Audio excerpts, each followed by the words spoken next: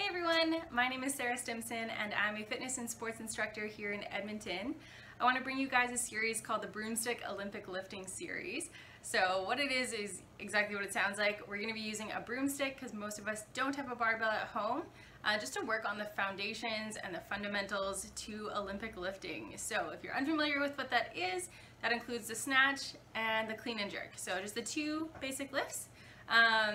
I say basic, but they're actually quite technical. So if you've tried to teach yourself before, or you've watched it done before, watched other people do it before, you've probably seen that it is a little bit harder than you might think. So we're going to break it all down. We're going to start by talking about the hook grip, so the basic grip around the bar, which if you have used it before and if you've done any of my classes and I've been yelling at you to use it, you're probably rolling your eyes right now, but it is a very important part to the Olympic lifts.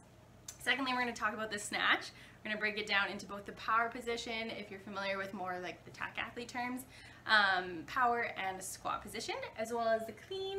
And then we're going to break the jerk as well into both a push jerk and a split jerk. So that's kind of an overview of what this series is about. If you have any questions along the way, definitely feel free to send us a message, add it to the comments, and I would be happy to help out as best I can. And if we need to do some extra videos, we definitely can as well. So have fun. Guys, alright, so today we're going to talk about the grip used for Olympic lifting. So this grip is called the hook grip. So we're going to talk about what it is, how to use it, and why we use it. So first off, what is it? It looks like this. How we actually do it is you place your, kind of the fleshier part of your hand nice and snug to the bar. You're going to wrap your thumb around, peace sign with these two fingers, gets wrapped around the thumb. If you're pressing right on your thumbnail, that's where it's gonna feel like it's gonna fall off. So try to avoid that if you can. So if you can kind of grab a little bit lower down, that'd be great. Otherwise, you can also tape your thumb, that helps as well. So from here, peace sign around your thumb, other two fingers just hang out on the bar. Pull up, you can feel that it's pretty secure. Excellent, so that's what we want. So why do we use it? Exactly for that security reason. We don't want the bar falling away from us, we don't want to be chasing the bar, and we don't want it to slip away from us either. So aside from that, another reason that we would use it is that it actually helps kind of eliminate that tension that's created by just using a suicide grip or whatever you want to call it. When you're holding it like this, you have to really squeeze and put a lot of tension into the bar, which is going to hinder your lift in a number of ways. And it also could create a little bit more tension in your elbow. So if you've been noticing elbow pain and you don't use the hook grip, maybe try using the hook grip and maybe that could help. So those are a couple of the reasons why we use it, and that's going to be your basic grip that you're going to use every time we're doing any of the lifts, including with just the broomstick. Hey guys! Alright, so today we're going to go through what the snatch is, what it looks like, and then we're going to break it apart into its kind of sequences. So I'm going to give you a demo from the front and the side on what it is that we're working towards, and then we'll break it down. So what it looks like from the front and from the side.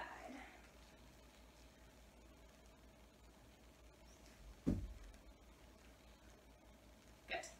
So we're going to break it into a couple pieces. We're going to start actually from kind of the end position and work our way to the start, and then we'll put it all together.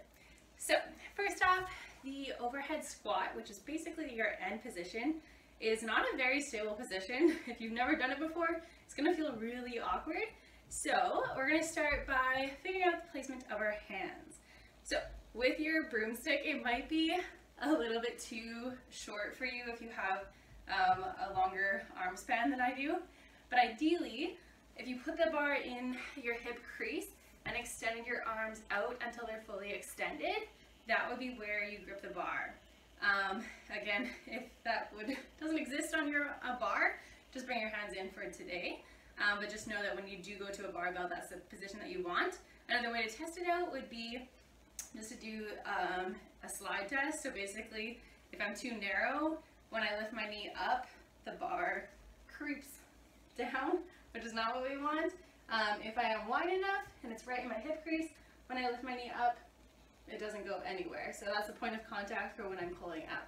So that's kind of ideally where we want it. And then again, with that hook grip that we talked about the other day. So from here, we're gonna go into that overhead position. So from here, hook grip on the bar, you're gonna pull, I'm gonna call them your elbow pits, not the correct term, but you get the point. So you're gonna push them up towards the sky and lock out your arms. So it's really stable here. So if I was to come down and push on your bar, it wouldn't go anywhere. You're pushing up into it. Perfect. Okay, so from here, set your feet up for a squat. So feet just outside the hips, toes pointing slightly out. And then from here, just like you would for a typical squat, send your hips back and lower down into a full squat and stand it back up. Good. So try out a couple of those, pushing into the bar. Awesome. Okay, so now we're gonna go from the hang position. So again, hook gripping on the bar, you're gonna have the bar in your hip crease. So from here, we're just gonna dip our knees and we're gonna shrug. So dip, shrug. A couple of those, keeping a really tall torso. Good. Then we're gonna add the high pull. So we're gonna dip, shrug, high pull.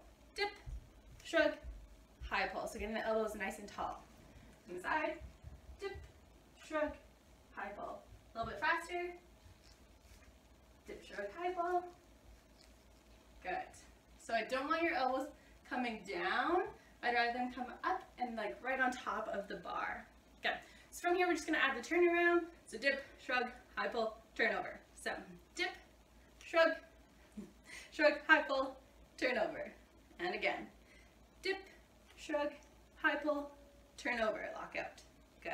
We're gonna go a little bit faster. Dip, shrug, high pull, turn over. I can't even say that fast. All right, from the side. Good.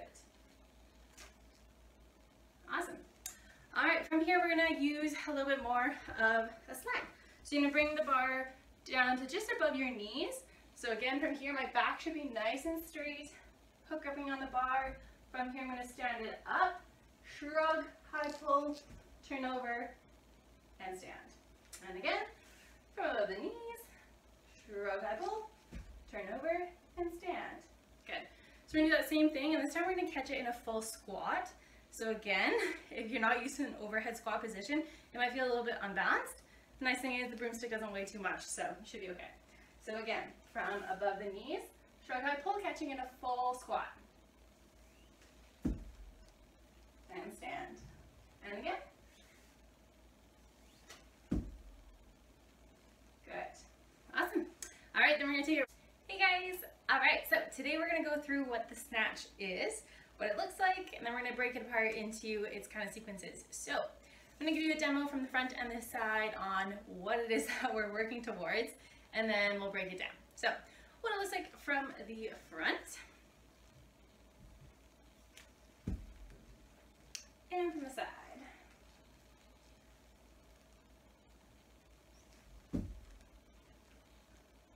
Good. So we're gonna break it into a couple pieces. We're gonna start actually from kind of the end position and work our way to the start, and then we'll put it all together. So first off, the overhead squat, which is basically your end position, is not a very stable position. If you've never done it before, it's gonna feel really awkward. So we're gonna start by figuring out the placement of our hands. So with your broomstick, it might be a little bit too short for you if you have a longer arm span than I do. But ideally, if you put the bar in your hip crease and extend your arms out until they're fully extended, that would be where you grip the bar. Again, if that doesn't exist on your bar, just bring your hands in for today. But just know that when you do go to a barbell, that's the position that you want. Another way to test it out would be just to do a slide test. So basically, if I'm too narrow, when I lift my knee up, the bar creeps down, which is not what we want. If I am wide enough and it's right in my hip crease, when I lift my knee up, it doesn't go anywhere. So that's the point of contact for when I'm pulling up. So that's kind of ideally where we want it. And then again, with that hook grip that we talked about the other day. So from here, we're gonna go into that overhead position.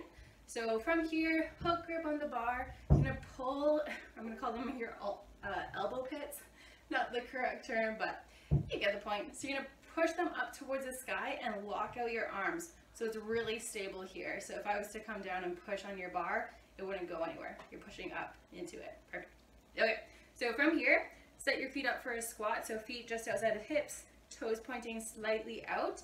And then from here, just like you would for a typical squat, send your hips back and lower down into a full squat and stand it back up. Good. So try out a couple of those, pushing into the bar. Awesome. Okay. So now we're going to go from the hang position. So again, hook gripping on the bar, you're going to have the bar in your hip crease. So from here, we're just going to dip our knees and we're going to shrug. So dip, shrug. A couple of those, keeping a really tall torso. Good.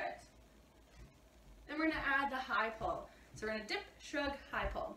Dip, shrug, high pull. So getting the elbows nice and tall. On the side, dip, shrug, high pull. A little bit faster. Dip, shrug, high pull. Good. So I don't want your elbows coming down. I'd rather them come up and like right on top of the bar. Good. So from here, we're just going to add the turnaround. So dip, shrug, high pull, turn over. So dip, shrug, shrug, high pull, turn over. And again, dip, shrug, high pull, turn over, lock out. Good. We're going to go a little bit faster. Dip, shrug, high pull, turn over. I can't even say that fast. All right, from the side. Good. Awesome. All right, from here, we're going to use a little bit more of a slide. So you're going to bring the bar down to just above your knees. So again, from here, my back should be nice and straight. Hook gripping on the bar. From here, I'm going to stand it up, shrug, high pull, turn over, and stand. And again, from above the knees, shrug, high pull, turn over, and stand. Good. So we're going to do that same thing, and this time we're going to catch it in a full squat. So again, if you're not used to an overhead squat position, it might feel a little bit unbalanced. The nice thing is the broomstick doesn't weigh too much, so you should be okay. So again, from above the knees, shrug, high pull, catching in a full squat. And stand. And again. Good. Awesome. All right, then we're going to take it right from the bottom. So from this position, it'll be on mid-shin if you were to pretend that you had weights on, so you'll be touching the ground. So from here, mid-shin, keeping my back nice and straight. I'm going to keep the bar nice and close to my shins as I pull up. Then I'm going to scoop through once I get past my knees, shrug, high pull, catch it in a full squat. So a little bit faster. Good. So that is the full snatch. So you can play around with it from the different hang positions, practice your overhead squat.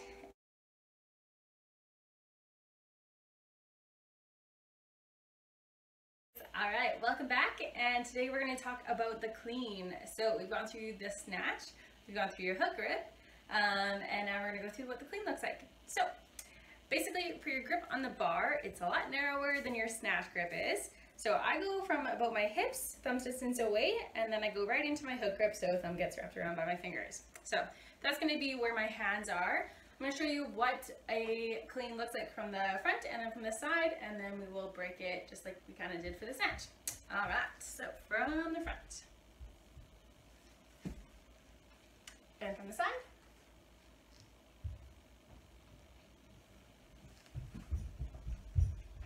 Good.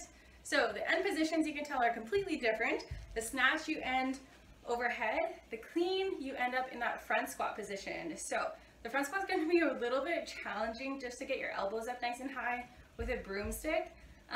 It will be a little bit easier when you do have a barbell or you add some weight. So just keep that in mind. But we're going to start with that end position. So you start in a hook grip, but when you catch it, you're probably going to catch it on your fingertips, which is totally fine. So it's going to allow you to get your elbows up fairly high. So ideally, if you can keep it nice and high, the bar is going to stay on our collarbone. With the broomstick, it might not. You might have to tuck it underneath your chin. That's okay for today. So we're going to start in this position. So bar is on your fingertips. Feet are just outside of hip width, toes pointing out like you would for a squat. And you're just normally front squat. So send your hips back and down and stand it back up. So a couple of these. Good. So that's our end position. So how we get there, we're going to break it apart again. So you're going to go into that hook grip, thumbs just outside of hips. Good. So So from here, you're gonna have your shoulders roll down and back. You're gonna do the same thing as we did with the snatch. So we're gonna dip, shrug, turn over. Shrug, high pull, turn over.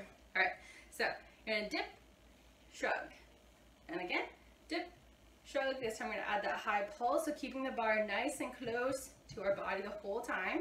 So dip, shrug, high pull, good. And then we're gonna add that turn over. So this time, instead of turning over, we're dropping under. So shrug, high pull, turn over. So again, dip, shrug, high pull, turn over, keeping your elbows nice and high, and standing it up. Again, from above the knees. So a hang position, again in your hook grip. From here, shrug, high pull, turn over, and stand. So that's a power position. So power is catching it anywhere above 90 degrees. We're gonna get you in a full squat. So again, from the front, so above the knees, that hang position, shrug, high pull, catching in a full squat, stand it up. From the side, keeping my back nice and straight, shoulder roll down and back, shrug, high pull, catching in a full squat, and stand. Then lastly, we'll just take it from mid-shins, which is essentially the bottom position. So from here, thumbs just outside of my shins. Good. From here, shrug, high pull, catching a full squat. Good. So again, keeping the bar nice and close, scoop through, catching a full squat, and stand. You might also notice my feet, so this happened in the snatch as well.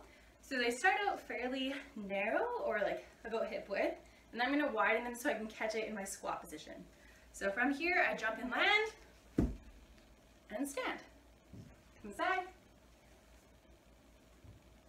jump and land, stand. Good. So that is the clean.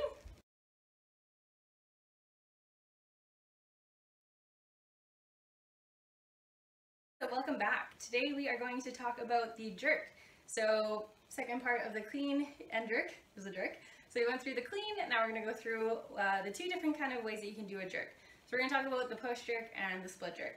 So I'll just end with the push jerk first. So from the front, what it looks like. From the side.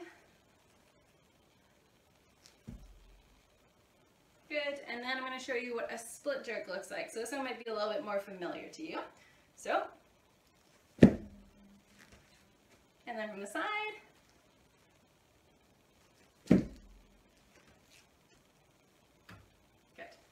So we're going to break that again into a couple pieces. So basically we're going to start like we caught it in the clean. So you caught your clean, you stood it up, and now you need to get it overhead. So from here, I'm going to actually bring my feet out, pointed out a little bit more than you probably are used to. So this just helps me not hinge forward as much in my dip. So if you'll notice, if my toes are straight, when I dip, I kind of hinge forwards a bit, and now I have to bring the bar out and up, which when it's super heavy, it's going to be really challenging. We don't want to make it any harder than it is. So if I bring my toes out, I actually am able to dip a little bit straighter down. So from here, bar will be on your collarbones. Elbows are just in front of the bar. Toes are pointed out. From here, I'm going to dip.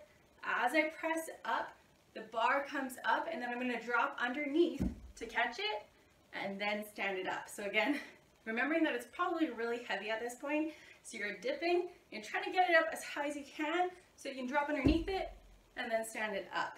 Okay, so that's the idea behind it. So that'd be a push jerk.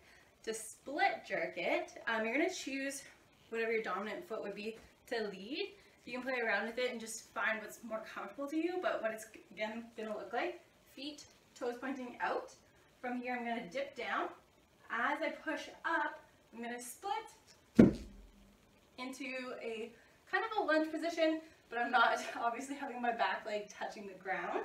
Not very stable at all. I'm going to reach forward with my front foot so that it's fairly, my shin is fairly straight, or yeah, fairly straight. So from here, my front foot comes back foot comes up, meet in the middle. So again, toes pointed out, dip, and jump and land. Front foot comes back foot, front foot, back foot. Good. So that's position. I'll show you again from the front. Toes pointed out. I'm going to dip and split. Front foot, back foot, front foot, back foot. All right, so hopefully that makes sense to you. If you have any questions, definitely let me know.